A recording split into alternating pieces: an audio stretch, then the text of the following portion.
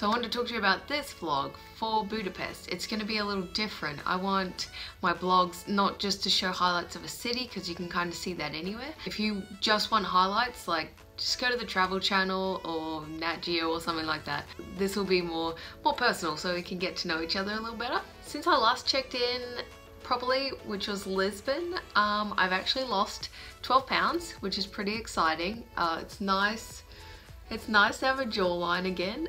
That went away for a little while, unfortunately. So for this trip, I don't want to undo all that work I just did. So my real goal is to stick to eating healthy and not indulging too much, and just not undo all my work. I'm going to share it all with you and share how I plan to achieve that.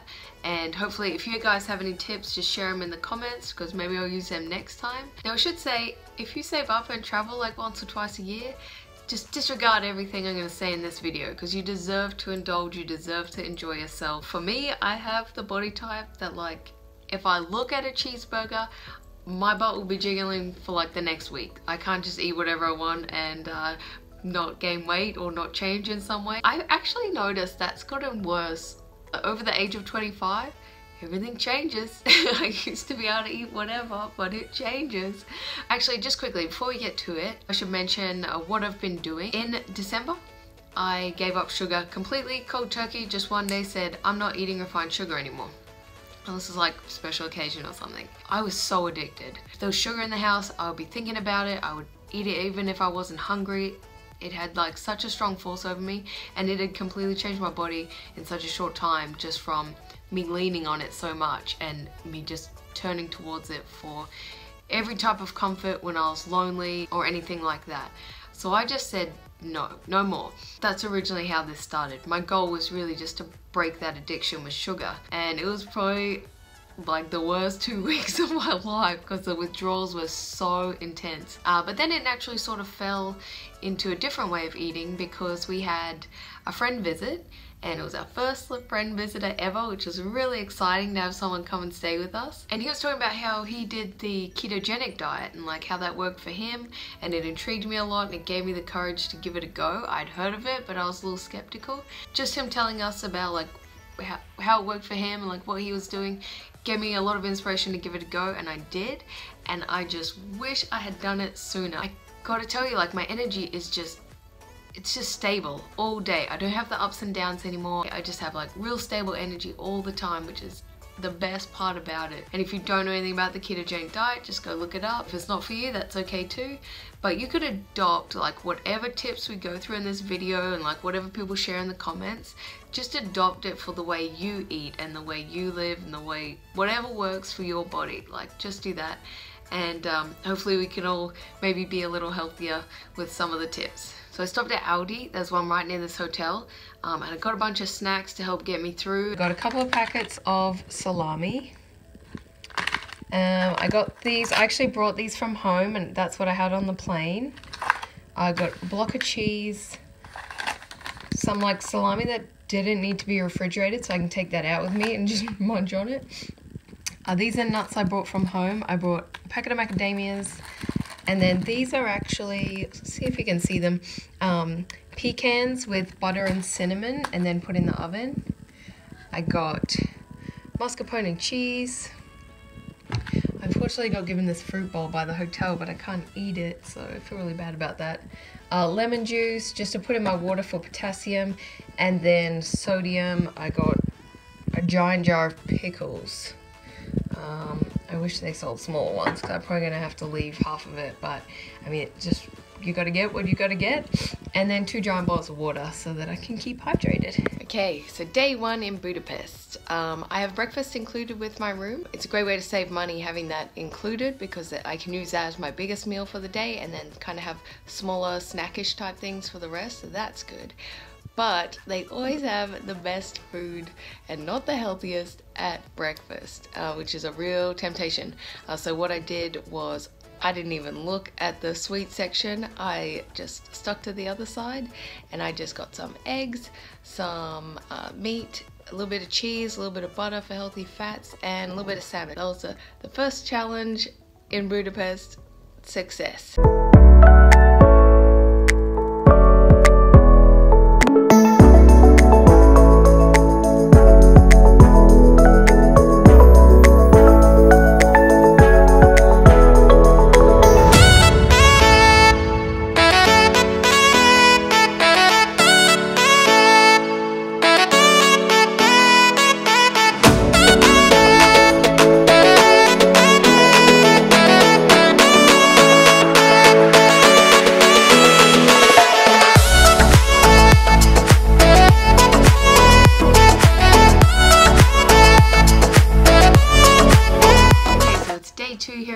Budapest. It's actually pronounced Budapest, but it's so unnatural that it's hard for me to get that going. Anyway, I thought I'd do a quick recap on how we went on day one. So I mentioned I had breakfast at the hotel. That was great. It kept me fueled for, you know, into the afternoon. And once it was afternoon, I had a little bit of cheese and salami here at the hotel. And then I went for a night cruise. So before I went for the night cruise, I had a handful of nuts that I brought from home and a little bit of the mascarpone cheese. So that's all I had. It kept me going. I felt really good. Everything's going well so far. Until on the night cruise, a couple of the guys, I think they felt sorry for me since I was there by myself. Everyone always thinks it's a lonely thing, which is a very kind feature of people to, you know, not want to see people by themselves. And they brought me over a shot of Bailey's, and it was very good. It was very good. So for today, I have a couple of sites planned that I'd like to see. I've already had breakfast at the hotel. Hopefully it'll be another good day of trying to stay healthy while traveling. So let's share some of the sites.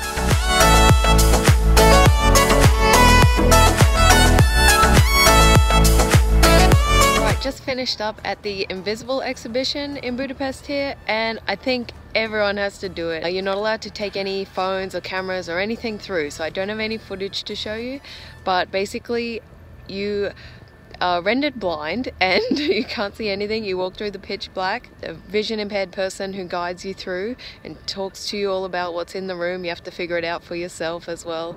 It's so interesting. I've never been more grateful to be able to see than right now, but I think everyone should do it. It's so fascinating.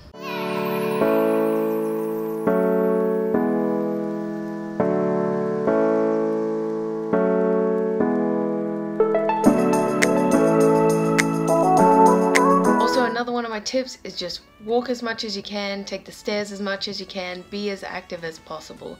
So yesterday I walked all around town, and when I checked my app last night, I walked 16 kilometers.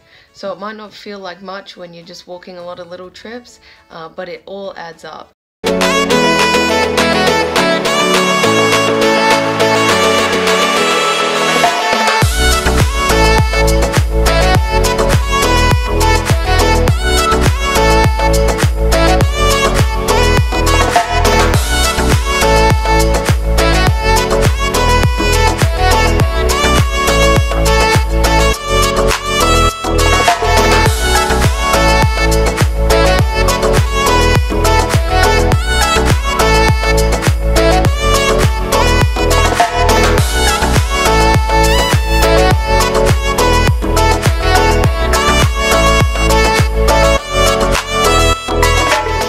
Last day in Budapest, finally pronouncing it right. So what do I need to recap from today?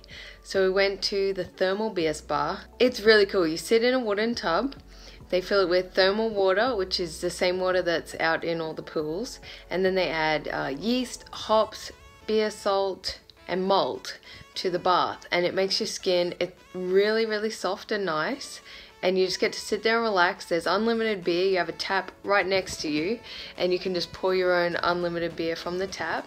I didn't drink any because I don't really drink beer, but you just get to relax in this beer spa for 45 minutes. It's really cool. In your ticket, you also get a day ticket to the whole pool complex, so you can use all the pools. I went outside and used the outdoor one, which was really cool, really fun, because it's so cold outside, but you just sit in the nice warm water.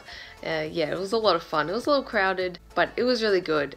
I just walked around the city for a little bit and then went to the cat cafe. It's just like in many other cities. You can just go in, buy a coffee, and then there's cats all around that you can play with. So, I mean, I think I was being the crazy cat lady. Maybe they're a little too long, but it was really fun and really cool to just be able to pet cats. I went to a local market too. I'll put all these links in my blog post just so you have all the info. I've just been to the gym at the hotel, done a little workout, just a little bit of lifting and sauna, so that was really good.